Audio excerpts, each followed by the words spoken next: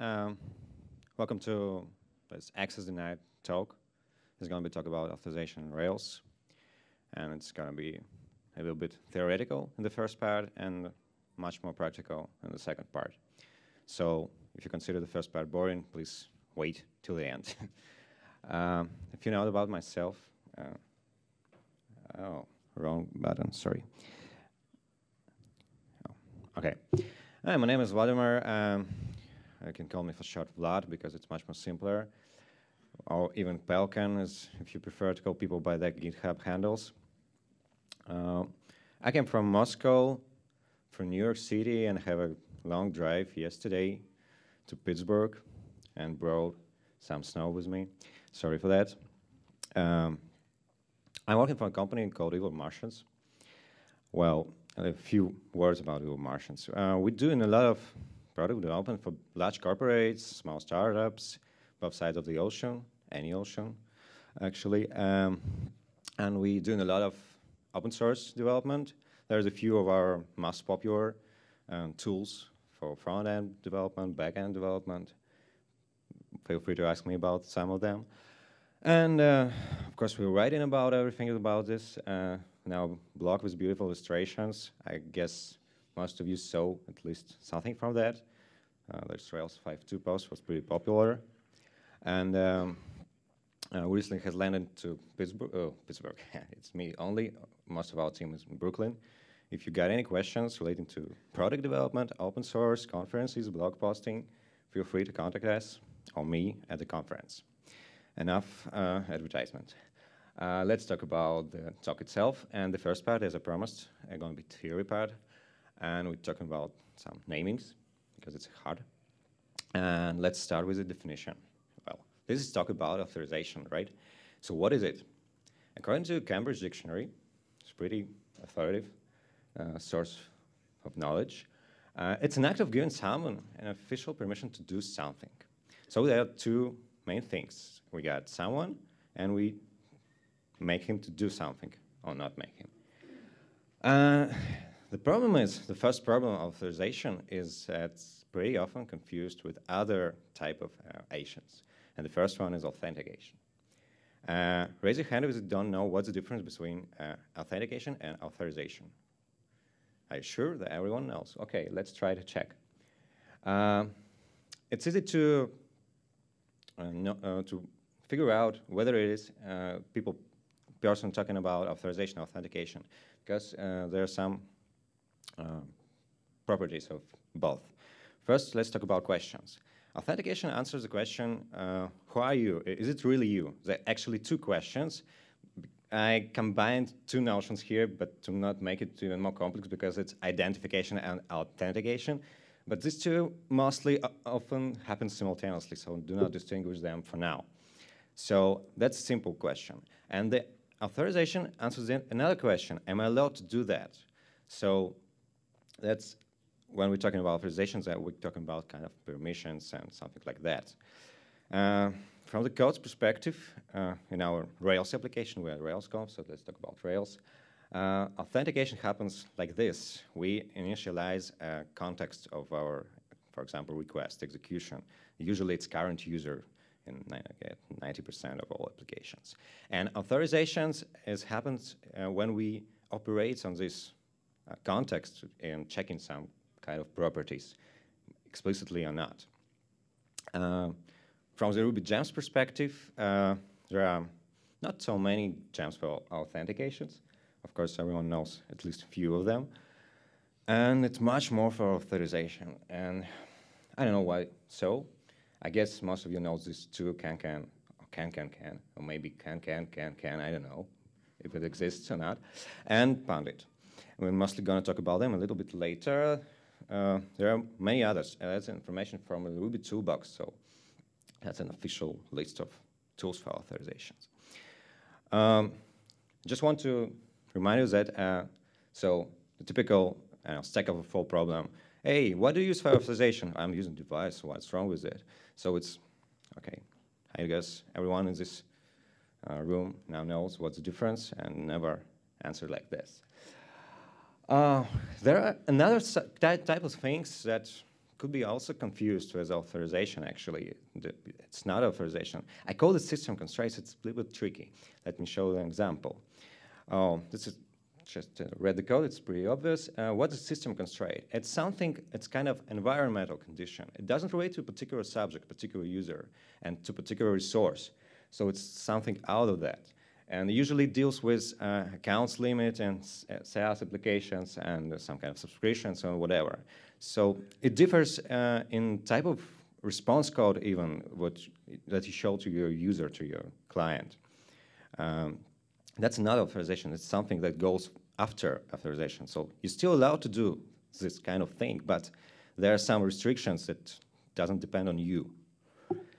And of course, there's data model constraints, so we call them validations, so it's pretty obvious. So just to sum up, we've got the 4 lines of defense in applications. Not every application has this all 4, but that's a typical diagram of trying to get to the data. Authorization itself consists of 2 parts. The first one is an authorization model. That's how we grant and revoke access. That's our model from the business logic point of view. So that's where roles, leaves, permissions, I don't know what other abstractions you use to describe kind of abilities. And the next part is, I call it authorization layer. It's how to check these abilities, how to integrate this model with your entry point to your data. Typically, again, it's in Rails applications, controllers, but we're going to talk about other use cases too. A few words about models and the most boring part of the talk, but I don't want to get rid of it because it brings a lot of information. So in computer science, there are some popular models to build access control, business logic in your application. They all looks pretty similar. There are only a few first letters differs. Let's quickly watch what they are. The first one, kind of oldest one, is called discretionary access control. It's pretty simple. We got users, we got resources, and if we want to grant access, we just create an intermediate model, so call it permission. So just a record in the database, which describes which activity this user is allowed to do with this resource. And authorization itself, the act of authorization, which I call it user can read resource, so artificial kind of DSL. It's pretty simple. We're just checking the database whether the record exists. If it exists, okay, we're allowed to do that. If it's not, we do not allow to do that.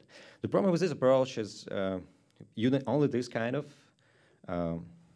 authorization logic is prone to a database explosion. If you get a lot of records, a lot of users, a lot of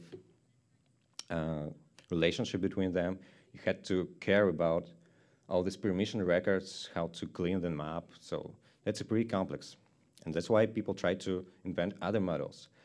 Mandatory model is kind of the same time born as a discretionary model, but it works differently. It assumes that you got security levels for your resources, some kind of top secret, not secret at all, or whatever. And every user has a security clearance, which is from the same set as the security level. So all you need is to check that clearance is greater or equal to level. So if it is, then the action is allowed. If it's not, then it is not allowed. It's pretty simple, but you do not have an ability to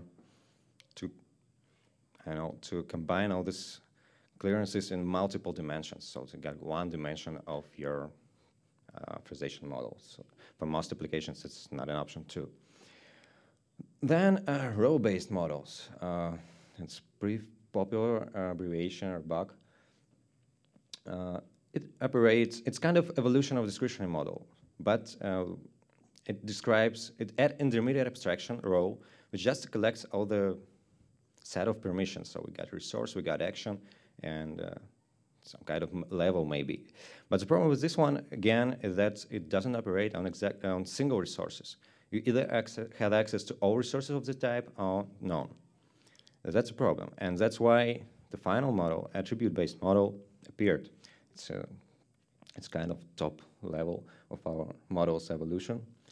I intentionally put JSON script here because most of the frameworks, not only in Ruby, but mostly actually in enterprise-like languages like Java and .NET, operate on configurations, right? They do like configuration files.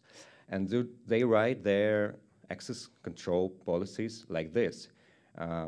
Usually, we do this with Ruby, for example, with CanCan. It's an example of attribute-based authorization. But the idea here is that the resource got some property, the context, say user gets some property, and we can compare them and write it as just a plain text, almost. And if you're a big fan of standards, there is a project, but National Institute of Standards of Standardization, I don't remember, which describes they wrote a big book writing about action-based access control. They invented XML-based language to describe this control policies, and they think that that's the future. I'm not sure about it, but if you're working on something maybe governmental, initially that was born in the medical institutions for track access to patient records, and they built this framework, and now they want to spread it beyond this kind of usage. So take a look at if you're looking for something good. I don't know. Just a second.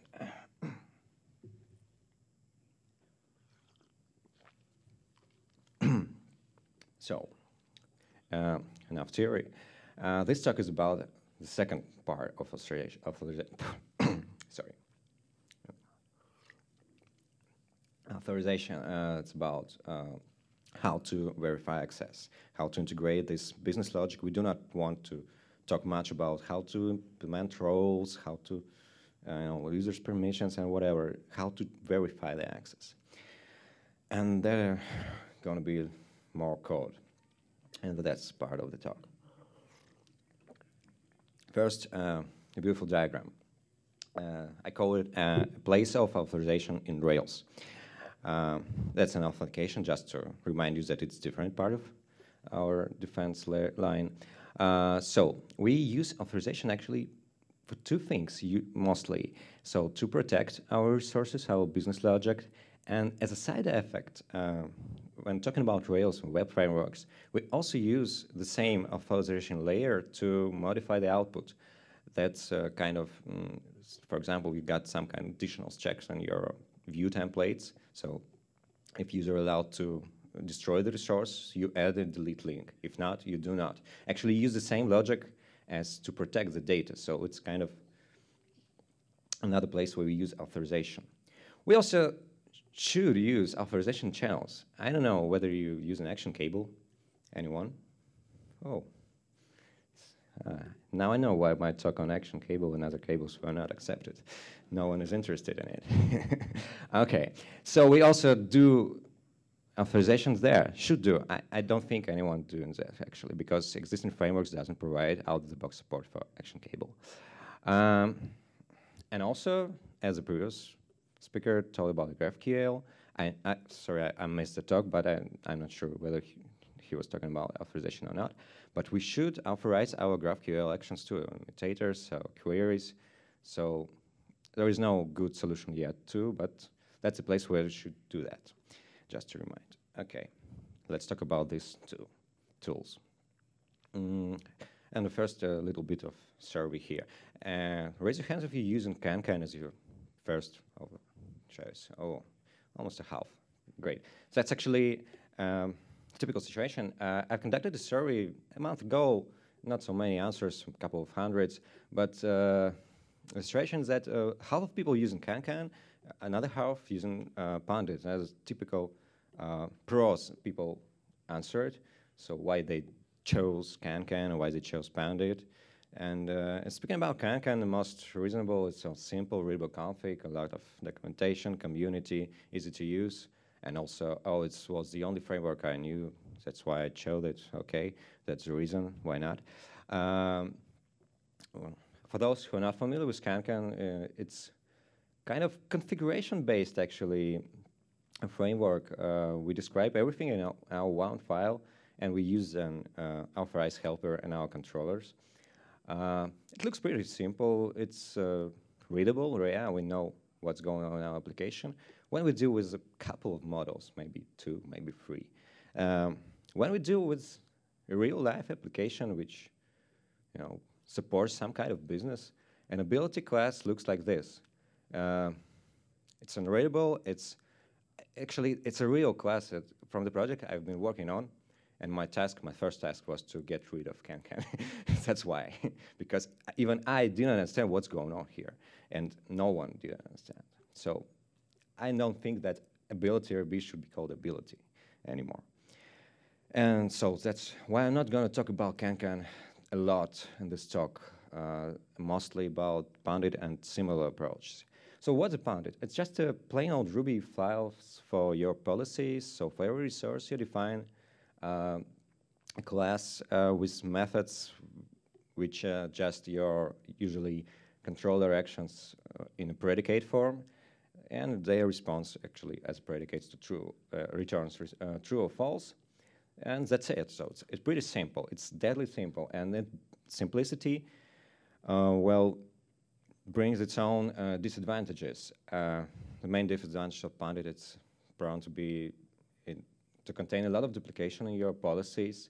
It doesn't have some feature support. For example, the most missing feature is namespaces support. If you get namespaces in your application, for example, API, a main application, whatever, you cannot simply use different policies for them. You have to hack this policy resolvers from Pandit. That's not a good idea. And actually, policy resolvers is everything Pandit is. Everything else you write by yourself. So that's why usually people either hack Pandit or either try to invent their own wheel.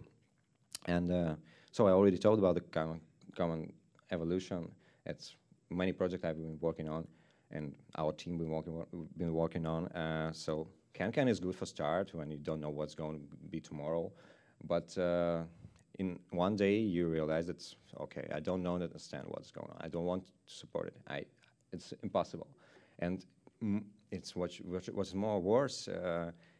Sometimes having such kind of magic in controllers, mostly from CanCan, some kind of load and authorizer source, it's really easy to get some kind of false positives, false positive authorization, which when authorization doesn't happen actually. So many people migrate to Pandit, and they feel a little bit happier, but they try to enhance it because it doesn't solve all the needs. It's too simple to be a full-feature framework to work for everyone.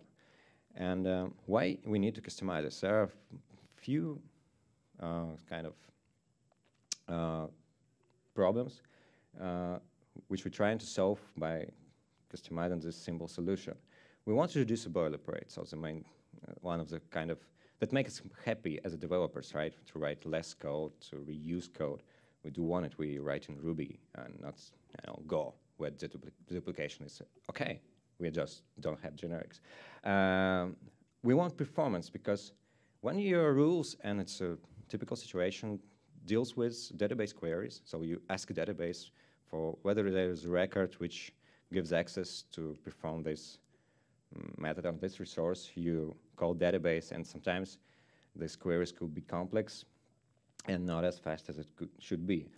And we want to test our authorization because we need to test it. A little bit more about it later. And we wanted to make it to be flexible. So like previously mentioned in the keynote, Lego blocks. We want to build our own from some kind of existing blocks, our own solution. So that all leads us to thought that we need to build something new. Actually, I need to build something new. That's what I was thinking about, because doing the same customizations for every project about 3-4 times, I decided, well, it's time to extract all these features and wrap them in a new gem. When I was accepted to the RailsConf, I thought, oh, why there is no authorization solution in Rails out of the box? We got a lot of built-in tools. Even Action Cable, no one use it. But we don't have anything for authorization, which it's actually much more popular, I think, than WebSockets. Thinking about this question, well, the answer is Well, maybe we will when it will be extracted from the base camp, but it hasn't been yet. So let's wait. But trying to think about this question, I end up with a good title for a new gem, and I call it Action Policy, because we are in Rails, so action or active as the first part of the framework, and then a meaning. So Action Policy, introducing a new gem, and I want to do all the rest of the talk. Oh, we got a lot of time. Okay, to this. So, in short, so it's based on bounded in terms of conception. So we use the same policy objects. We do not use bounded code because that's the main thing which doesn't work in bounded. We rewrite all the internals. And it's born in production because, so as I already told, it's an extraction kind of gem. And it has been released today. Actually, pre-release, I haven't finished everything to be wrapped into a gem. So that's a special pre-release for RailsConf.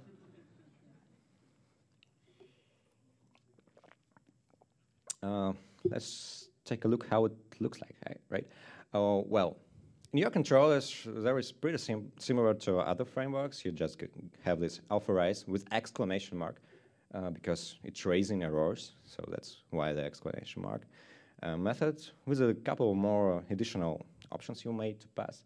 And another method called allow_to, which is a predicate method, non-raising. You can use it in your views, you can anywhere else. And let's talk about boilerplate now. That's the first problem we want to solve with action policy, to reduce the duplication, to make our rules more clear, more readable. That's an example, it's a pretty simple example from Bounded. A typical situation, we got an admin or super admin and some other powerful creature in your application, which allows to do pretty anything, right? And when using Pora objects for policies, you have to add this check in front of each admin or manager or whatever, admin or assigned admin or manager or owner, and so on and so forth. And this makes the logic for this exact resource less clear because, well, what's about this resource, what's about the common logic as admin, it's not readable, it doesn't look great. What's different with action policy? Okay, we got a notion of pre-check. That's kind of before action, before reply. It's not built on top of active support notifications. It has its own mechanism, but it looks like this. So it's a way to help the execution of the rule faster. So you don't need to call the rule itself. For example, if a user or admin just allow everything to it. The same way you can deny for some reason for every action. So just adding this to every policy, we can end up with this. It's much less code, and now the logic is more clear. And if you want to check for kind of admin ability, you can even skip it. Okay, the interface is pretty similar to every Rails callbacks. So we can skip, you can specify modifiers only accept whatever. And that's the way you can reduce the amount of code you write and extract the common logic from concrete policies. Another simple example, let's go to this slide. It's just a small addition to what we usually have. We use a convention over configuration to not specify policies every time explicitly in your controllers because, well, we're in Rails, why not? We already know that we are in products controllers and we use product policy. That's responded, it looked like this. I don't know, it's not readable as a human language. It's not Ruby-like style. And the final few slides, that's an inspiration actually from CanCan. That's the last time I'm gonna, I guess, mention this framework. An ability to add a default rule. Instead of defining every rule for every action, because usually we extract authorization into kind of before action callback, load resource, and then authorize. And instead of adding every rule to a policy file or adding an alias, we can just mark some rule as a default one. And when the rule is not explicitly set, we just call it. It's a dangerous kind of thing, actually, because there could be a typo, and then the default rule is applied. So I'm not sure it's good and bad, but I'm using it. If you're afraid of these typos, you can specify aliases like this. It differs from Ruby aliases, but I'm not going to go too deep to explain, actually. Maybe in the end of the talk where we can find why we need this kind of aliases, specific, not Ruby-based. Okay, let's talk about performance.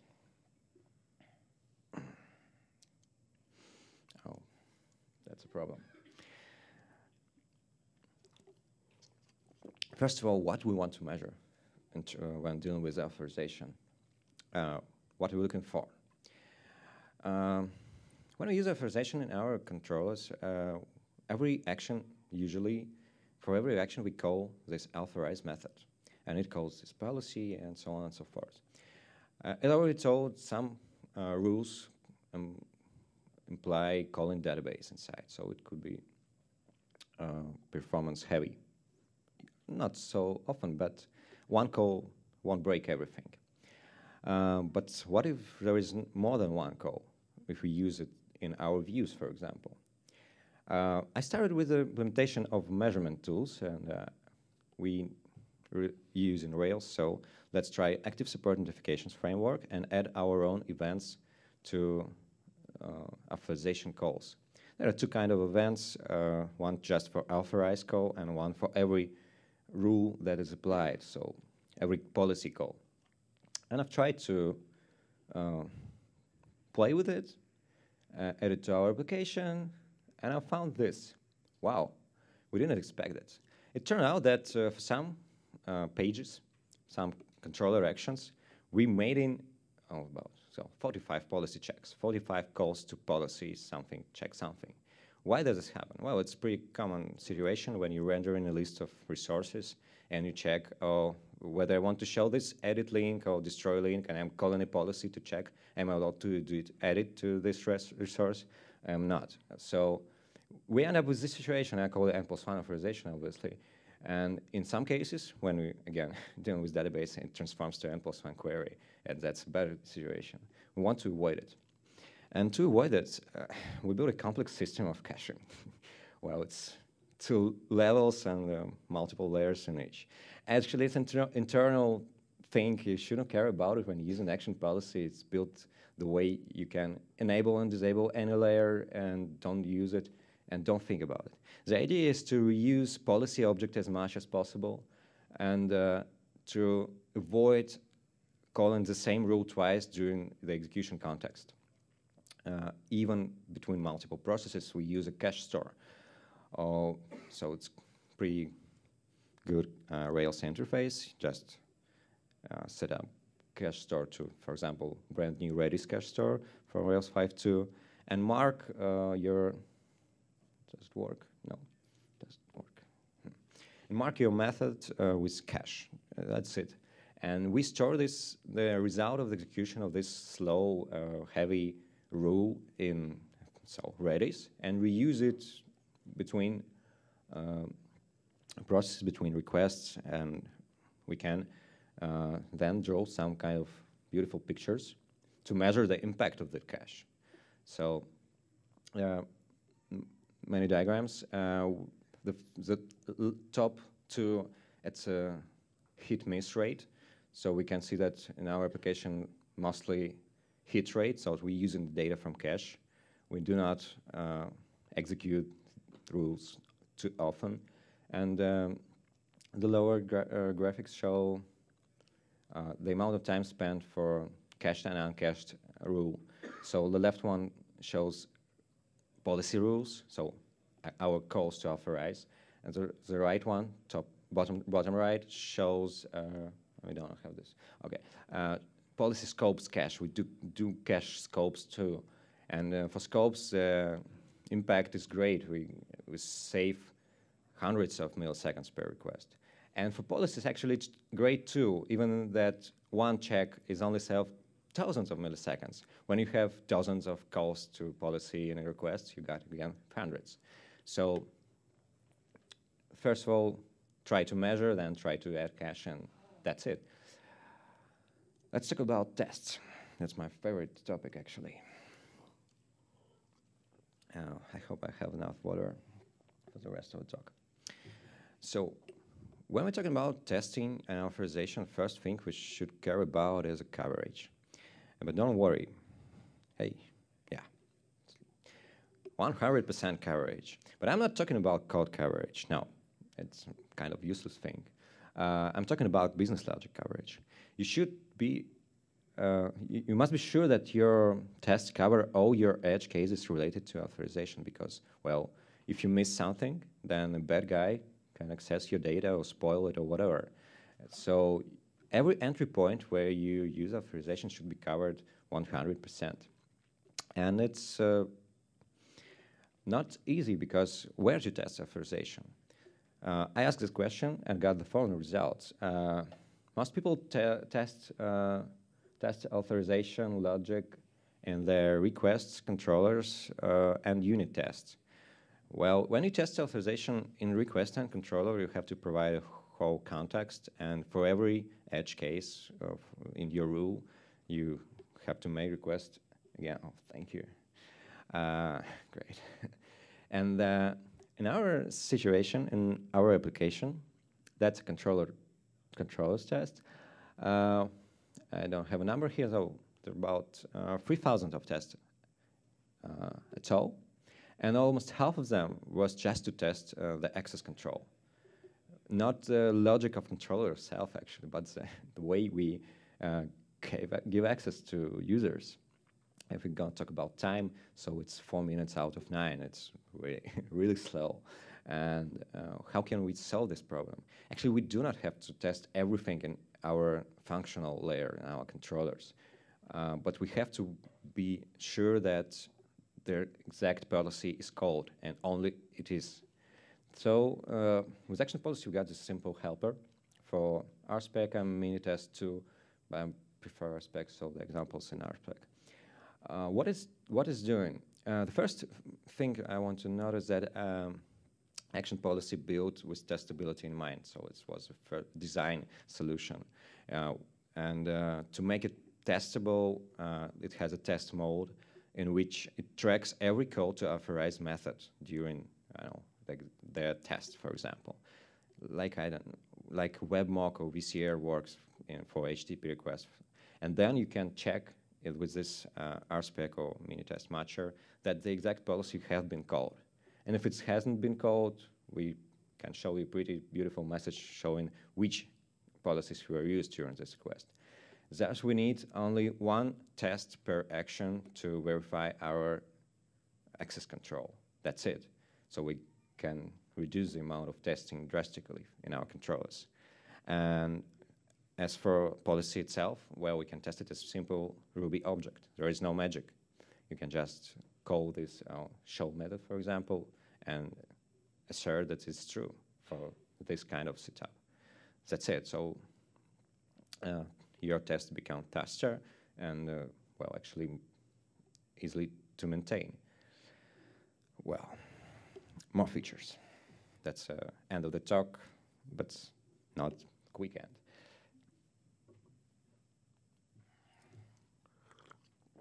I mentioned that we use scopes, but currently it's not available on GitHub. I'm working on it. I got a kind of active record-like interface, not like Pandit with its classes for scopes. Sorry. So the main idea here, except from default scope, which modifies the relation collection, is a name scope, because in some cases you might want to use something else, some other kind of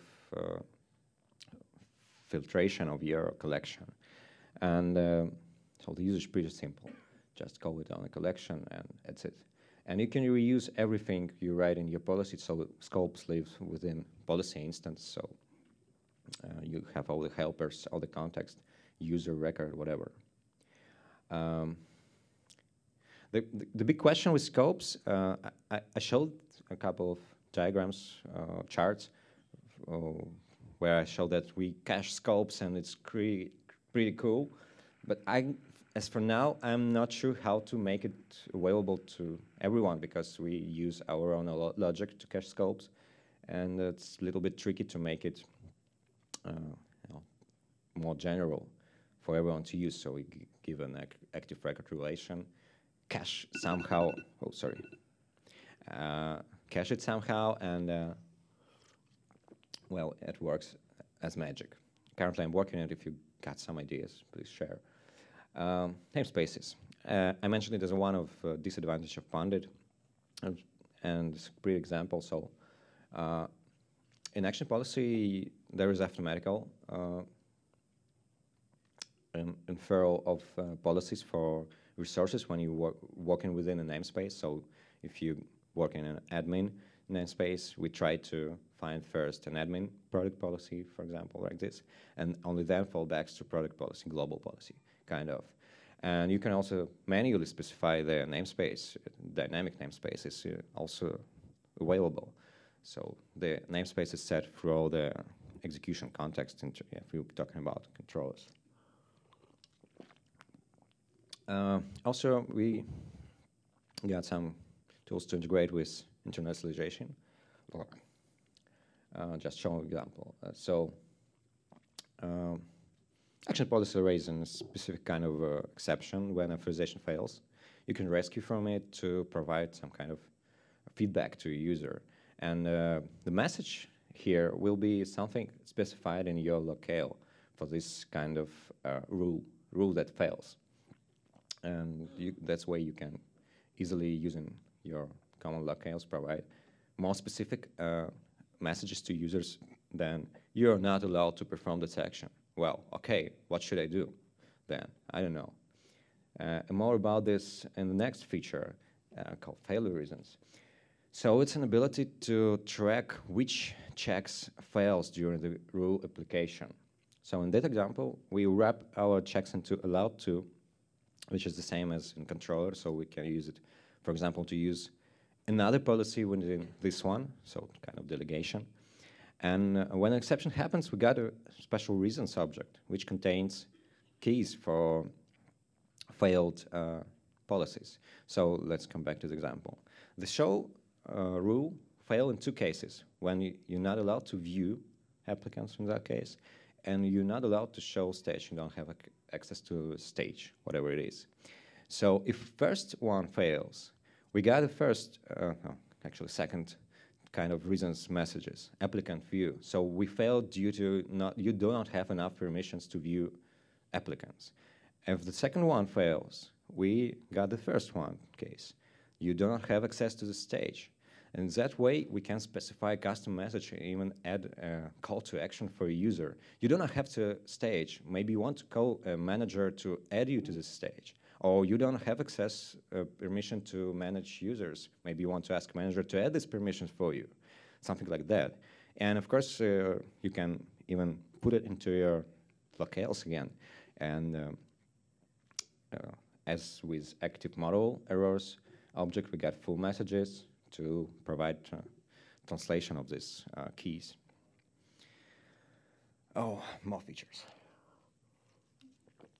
I've been talking mostly about controllers and a little bit about channels, but action policy built that way that you can actually add this kind of authorized call and allow to anywhere you want.